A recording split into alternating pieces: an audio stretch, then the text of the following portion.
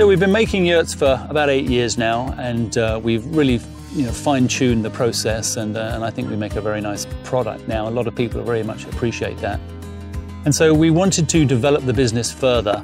We have the Mongolian tea house, which we do teas and coffees, espresso coffee at music festivals with our big yurt, our 25-foot yurt.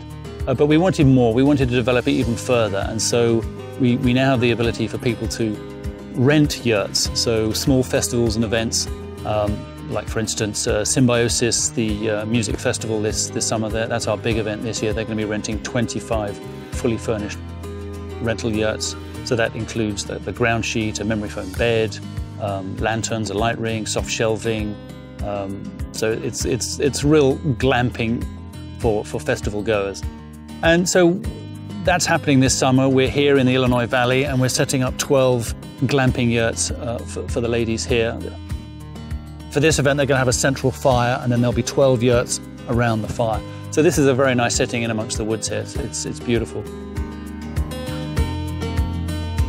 Renting a yurt at a festival, it's about the experience. And so why go to a festival and sweat it out in a little pup tent, a nylon pup tent?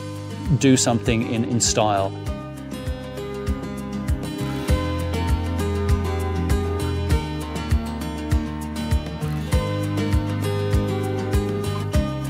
This is a full service setup, so we negotiate with the organisers on how many yurts they want, and then we come and set everything up a few days before the festival.